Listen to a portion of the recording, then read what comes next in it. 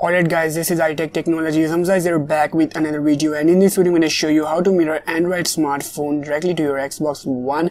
So guys, without wasting of any more time, let's get straight into this video. So guys, first thing first, you need to download one app for your Xbox One. So you just need to open the Microsoft Store and search the wireless display. This is the app that we are looking for, and you need to download this wireless display app for your Xbox One. So you can see you just need to tap this first suggestion and download this app. I have already downloaded the app, so you can see we have the option of launch.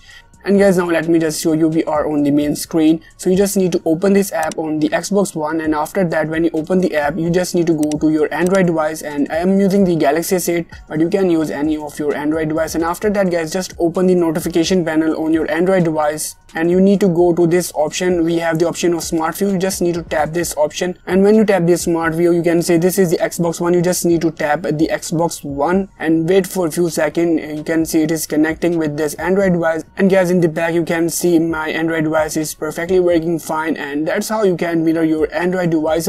You can face a few lag issues if you have a slow internet like I have, but at the end of the day this thing is perfectly working fine, and I think this is the best and legit way to mirror your Android device directly to your Xbox One. You don't need to download any specifically app or any paid app for your Android device as well as your Xbox One.